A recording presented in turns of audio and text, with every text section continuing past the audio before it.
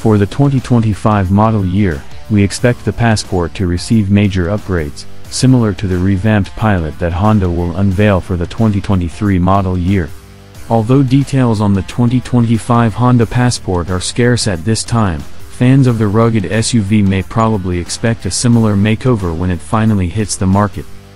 If you are interested in learning more, in 2025, Honda will unveil the Passport, a brand new midsize crossover SUV. The original Honda Passport made its debut in 1993 and has subsequently been revised 3 times. 3 distinct types of first-generation passspots were there. One of the most striking aspects of the Passport is its roomy and welcoming cabin. Inside, you'll find lots of room and every convenience you could need. Modern automobiles come equipped with an abundance of modern conveniences.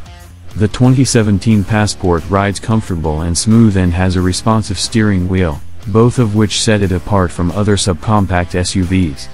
This vehicle can carry 5 people, so you can rest easy knowing that your family is safe. The 2025 Passport will most likely get a cosmetic upgrade to match the 2023 Pilot. The Passport's extensive body cladding and robust front bumper contribute to its tough, excellent looks. The Passport would get a complete redesign that includes new bumpers, taillights, and a liftgate. We are expecting the Passport to adopt the 2023 Pilot's more robust set of specifications, including a larger rear bumper.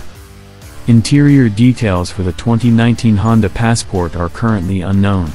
Nonetheless, we are cognizant of the fact that the interior of the Honda Passport has been meticulously designed to provide solace, ease, and assistance. Nevertheless, we expect that the higher trim levels will feature upholstery with leather accents. The standard configuration of the Honda Passport allows for the transportation of 5 people. If you sit for lengthy periods of time, you may find that seats with lumbar support adjustments are more comfortable.